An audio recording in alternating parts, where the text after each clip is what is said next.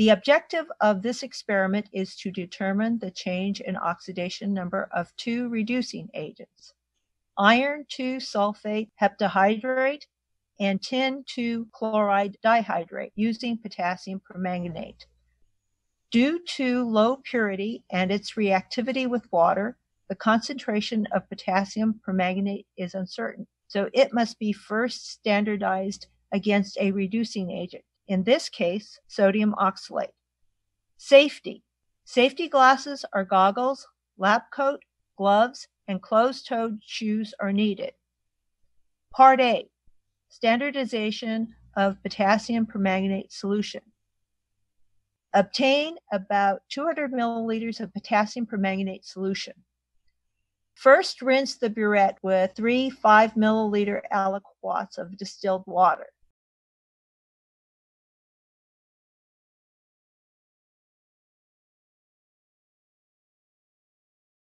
Next, use 2 5-milliliter aliquots of potassium permanganate to rinse the burette and then fill to approximately the 0.0 mark. Remember, you always rinse your measuring device with whatever it is you are measuring. A white background, such as a paper towel, will make the burette readings easier. Record initial burette reading. Burettes have been set up in the lab to measure 2 25-milliliter aliquots of sodium oxalate solution. Use 2 labeled 250-milliliter flasks. Record the starting and ending burette readings for each sample so that you will know the volume used. Record the concentration of the sodium oxalate solution. To each of the sodium oxalate flasks, add 10 milliliters of 3 molar sulfuric acid solution. The half reactions for the standardization are oxidation. Oxalate goes to 2 carbon dioxide plus 2 electrons. Reduction. Permanganate plus 8 hydrogen cations plus 5 electrons goes to manganese plus 4 waters. The net reaction is 2 permanganates plus 5 oxalates plus 16 hydrogen cations goes to 2 manganese plus 10 carbon dioxides plus 8 waters. For this net ionic reaction to occur in a timely manner, the solution must be heated to above 80 degrees C. The carbon dioxide bubbles are quite visible during the titration of sodium oxalate and potassium permanganate. Record the initial burette reading. Remove the oxalate solution from the hot plate. Immediately start titration of the oxalate with the potassium permanganate.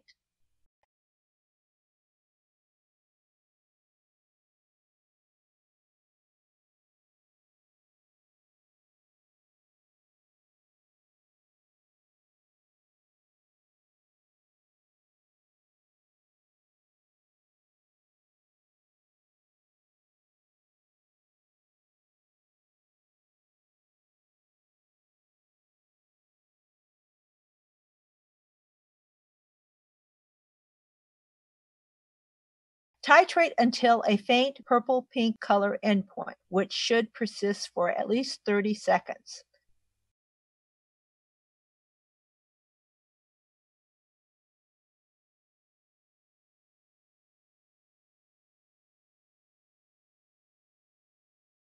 Record the ending burette reading. Refill the burette and perform a second titration.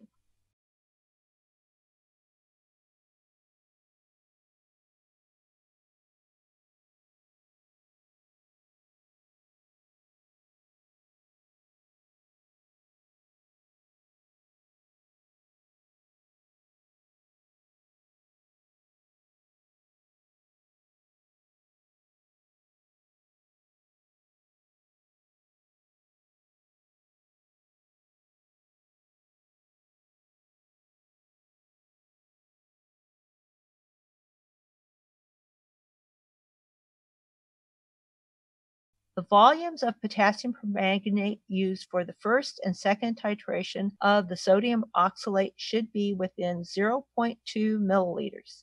If not, do a third titration. These samples may be disposed of down the sink and flushed with plenty of water. Rinse these flasks with distilled water. They will be used for the next part. Use the data you have obtained to determine the concentration of the potassium permanganate solution. Part B, determination of oxidation number changes for reducing agents. Obtain 125 milliliters of iron 2 sulfate heptahydrate. Record the concentration of the iron 2 sulfate heptahydrate. You will use your 100 milliliter graduated cylinder and not a burette to measure the iron 2 sulfate heptahydrate. Rinse the 100 milliliter graduated cylinder with distilled water and next with 2 5 milliliter aliquots of iron 2 sulfate heptahydrate solution. Remember, measuring devices are always rinsed with whatever you will be measuring. Measure out 2 50 milliliter aliquots of iron 2 sulfate heptahydrate into 2 clean, not necessarily dry, 250 milliliter Erlenmeyer flasks. To each flask, add 10 milliliters of 3 molar sulfuric acid solution and 10 milliliters of 3 molar phosphoric acid solution.